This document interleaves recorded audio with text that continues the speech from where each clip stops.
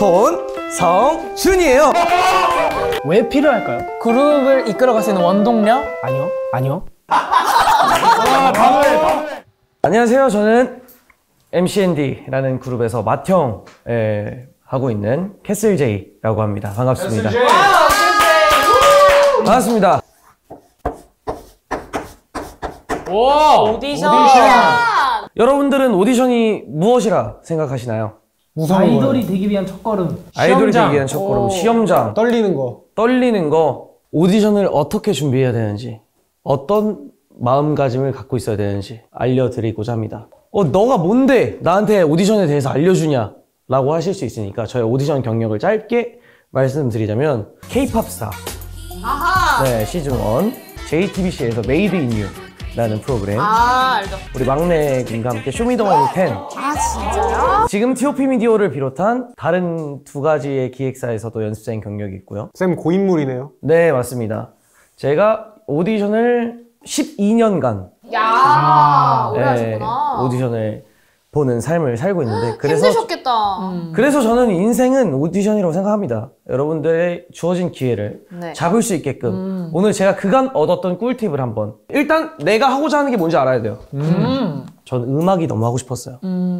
그래서 준비를 했죠. 작곡, 와우. 작사, 춤, 랩, 안 되는 노래까지. 그렇게 준비를 해서 오디션을 어떻게 보러 가냐? 오디션을 어디서 하는 거지? 생각보다 오디션의 장관이 많이 열려 있습니다, 여러분. 아이돌들의 앨범의 첫 페이지나 마지막 페이지 보면은 오디션 공고가 올라와 있어요. 연락 넣으세요. 그럼 앨범을 사야 되는 건가요? 지금 앨범 사달라고 말씀하시는 건가요, 혹시? 아무래도 그런 것 같긴 한데. 엑스텐 앨범에도 들어가 있나요? QR코드까지 들어가 있습니다, 여러분.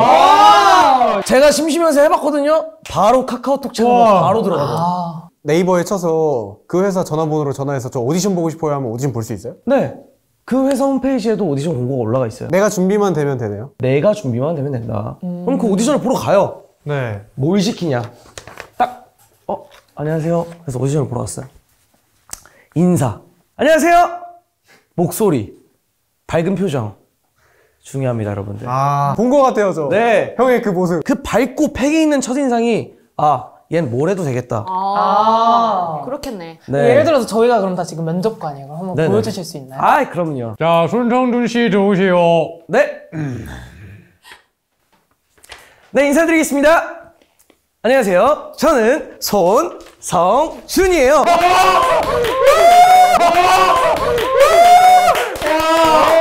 와, 자켓 이거 뭔데? 정말 이렇게 하셨나요?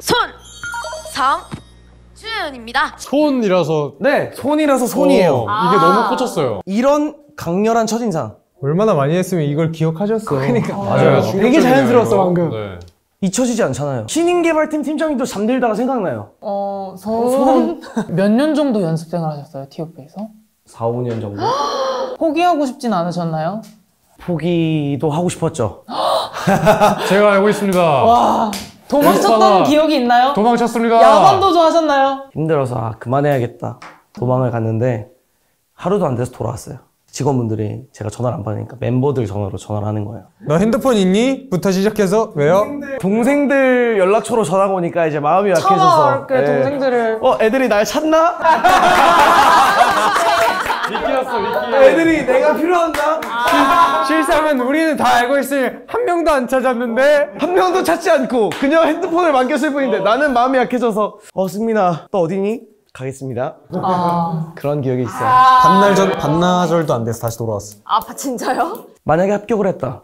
안 좋아하시면 안 됩니다. 오디션은 그저 여러분들의 시작일 뿐이에요. 오디션을 했다고 해서 내가 뭐가 되는 게 아닙니다. 회사에서 너 나오지 마 하면은 못 나오는. 완전 정글이네요. 오 마이 갓. 합격했다고 안 좋아하면 안 되고 이제 합격하고 나서도 평가라는 오디션을 봐야 되는 거예요. 월말 평가 이런 네. 거요? 근데 만약에 불합격을 했다. 계속 나 자신을 갖고 준비할 준비가 돼 있어야 돼요. 준비할 준비가 돼 있어야 됩니다. 그렇다면 언젠간 오디션에 합격할 거고. 분위기가 약간 교회 예배 드리고 있는 거 아니죠, 저희 네네, 지금? 목소리가 점점 낮아지면서 약간 세바시 느낌도 좀 나고. 믿으세요, 여러분. 난 합격할 수 있다. 믿습니까? 믿습니다! 이 영상을 보고 있는 연습생분들 잘 들으세요. 야, 정신 차려, 니네. 잘 들어. 편법? 그런 거 존재하지 않아요. 그래. 내가 잘해야 되고 그래. 내가 준비가 되어 있어야지 긴장이 안 되는 겁니다, 여러분. 세 번째에서 연락 올 것 같은데? 중요한 건 꺾이지 않는 마음입니다, 여러분. 중공마! 아, 멋있어요. 중요한 건 꺾이지 않는 마음! 그렇습니다. 저희도 MCND 현재 꺾이지 않았어요. 저희도 지금까지 저희 꿈을 향해서 계속 오디션을 보고 있는 중입니다. 누군가가 억지로 꺾어요. 네. 막 잡고 꺾으려고 막 발악을 해요. 꺾였어요. 하지만 다시는 다시 일어났지. 일어나세요. 할 수 있습니다. 예. 하면 됩니다. 그럼요. Just do it. 준비하세요. 와우. 와우! 분위기가 약간 교회 예배 드리고 있는 거 아니죠 저희 지금? 믿으세요, 여러분. 믿습니까? 네, 학생. 네? 거의 교수 자리예요. 발표 준비했어요. 저요? 네. 안녕하세요. 저는 남승민, 빅이라고 합니다. Let's get it. 팬. 아이돌에게 있어서 가장 중요한 건 무엇일까요? 팬! 아, 팬이죠. 그렇죠. 왜 필요할까요? 그룹을 이끌어갈 수 있는 원동력? 아니요. 아니요. 저건 빅씨께서 발언하셨습니다. 팬분들은 원동력이 아니다. 팬들이 있어야 저희가 있고 저희가 있어야 팬분들이 있는 거죠. 그런 것처럼 그만큼 원동력보다 중요하다. 아, 데카리아 코마니 느낌으로? 네, 그렇죠. 그렇죠. 그래서 팬 얘기하는데 저렇게 한숨 쉬는 아이돌입니까? 네. 제가 긴장을 해가지고 아. 네, 긴장을 좀 많이 하는 타입이라 일단 저희 잼들로부터 소개할 것 같아요. 저희 일단 저희 팬덤 이름. MCND의 팬덤 이름 G-E-M 잼! 무슨 뜻이죠? 잼스톤 보석! 보석. MCND가 빛날 때 같이 빛날 수 있는 사람. 목이 많이 쉬신 것 같은데. 중요한 건 꺾이지 않는 마음! 컴백을 느리게 하고 막 컴백이 1년 이상 길어지고 그럴 때 꿋꿋이 버텨준 게 누구다? 잼들. 자, 외쳐볼까요? 잼! 한 번 더! 그렇죠. 우리 잼분들이 세상 가장 든든하고 버팀목이 되어줍니다. 그래서 팬에 대한 강의는 언제 해주시는 거죠? 오늘 강의 내용이 뭐야, 그래서? 팬덤! 팬! 팬덤. 그래서 지금까지 알려준 팬덤에 잼 자랑까지 좋아. 지식이 뭡니까? 자, 이제 해야죠. 질문 있어요. 네. 영통 팬싸가 뭐예요? 영통 팬싸요. 용통 팬싸! 누가 처음 만들었죠? MCND! 예! 저희가 처음으로 주도했습니다. 한국에서 최초였죠. 한국 아이돌 네. 최초로 네, 저희가 박수. 최고다. 제가 팬 사인회를 못하니까 혹시 너네 핸드폰으로 영상통화를 해보는 거 어떠니? 그거 재밌겠는데요? 했어요. 했는데 단점이 있습니다. 핸드폰이 한 대다 보니까 예를 들면은 member 한 명당 1, 2분씩 해요. 잠깐만, 그럼 그 핸드폰 한 대로 멤버 다 한 거예요? 네. TOP 돈 좀 쓰자! 처음에는 돈 좀 쓰자! 처음이니까. 처음에는? 프로그램이 네. 안 짜져 있었던 아직 안 짜져 있었던 상황이어서 네. 근데 이 한 대가 1분 하고 가면은 옆에 멤버는 1분을 총 5분을 기다려야 되죠. 따지고 마지막 사람 보면 5분을 기다려야 네. 그래서 처음에 한 50명을 해요. 5명을 기다리다 보니까 그니까 50분이야. 이게 3시간이 가고 그랬던 일화가 있지만 지금은 많이 네. 체계적이게 되어서 회사가 거의 많이 생겼죠. 진짜 팬싸 길이랑 똑같아요. 좀 기억에 남았던 영통 팬싸 있나요? 수리검을 자기한테 날려보래요. 이렇게 슉 날렸더니 하더니 화면에서 없어지는 거예요. 뭐지? 했는데 갑자기 귀여워. 케찹을 얼굴에다 막 이렇게 묻히시고 나와가지고 그거 보고 빵 터졌던 기억이 한 번 있습니다. 성의가 그 밑에서 얼마나 열심히 케찹 준비해놓고 케찹 이렇게 그 묻히고 시간이 정해져 있을 거 아니야. 또 뭐 질문 있으신가요? 돈 주고 하나요, 영통 팬싸? 앨범을 뭐 적당량이라고 해야 되나요? 그만큼을 사서 당첨이 되면은 아니, 한 장만 사도 네, 당첨될 수 한 점만 있어요? 사도 당첨되고 운이 적당량 좋으면 자기가 당첨되는 원하는 거지. 만큼 사셔가지고 응모를 해서 당첨이 되시면 올 수 있으신 겁니다. 그렇군요. 뭘 배운 거죠? 그래서 마무리 한번 부탁드릴게요. 지금 일단 잼과 관련해서 꼴등은 아니겠다. 케첩밖에 생각이 안 나요. 잼을 세상에 알렸으면 됐다. 저희는 제 목표는 잼을 알리는 거였습니다. 와우. 이거 강의 사인하는 것 같은데요? 저희 강의 수강료 돌려주시나요? 네. 수강료 돌려드려야 될 것 같아요. 팬덤에 강한 저희 강의는 여기까지 마치도록 하겠고요. 지금까지 강의 들어주셔서 감사합니다. 학생 이제 내려와요. 네. 그래서 팬에 대한 강의는 언제 해주시는 거죠? 오늘 강의 내용이 뭐야, 그래서? 자, 외쳐볼까요? 네,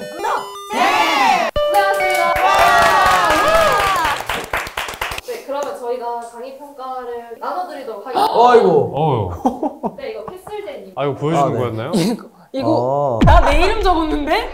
제 이름 적었어요. 적으라 그랬잖아요 이름을. 점수 잘 주셨네요. 그러니까 점수 잘 민재 씨. 주셨네요. 네. 평가의 주례가 학생 거기 학생 자리 아니야 교수석이야 이러면서. 나 되게 다 저는- 줬는데. 저는 약간 서운한 게 외모 점수를 1점 주신 분이 두 분이나 계세요. 일단 전 아니에요. 저도 아니에요. 저 아니에요. 외모 점수를 1점 준 사람이 두 명이나 있어요. 다들 눈을 피하시는데요? 왜 1점이죠? 저는 적혀 있습니다. 윈이는 괜찮아. 뭐 다른 점수가 너무 높게 나와서 1점 줬대, 외모 점수. 네. 아 외모가 다가 아니죠. 넌 왜 1점인데? 외모가 다. 네, 그러면 순위를 발표해보도록 하겠습니다. 네. 궁금하다. 자, 3위는 아 빅님이실 것 같은데요. 정답.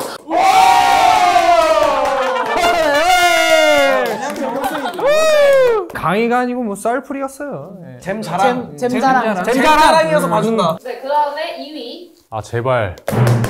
2위는 윈? 큰일 났다. 감사합니다. 큰일 났다. 자, 1위. 1위. 약간 반전이에요. 그래요? 에이 거짓말. 거짓말이에요. 아, 거짓말 하세요. 아 근데 저는 진짜 제가 잘했다고 생각하는데. 캐세. 네, 그럼 마지막 5위는 5위. 꼴등. 꼴등 먼저야? 꼴등이 싫잖아. 꼴등은 궁금하긴 하네. 민재님. 아 감사합니다. 그지만 저에겐 베스트셨어요. 맞습니다. 민재님 최고. 저는 Yes, okay. I like that. 아, 오케이.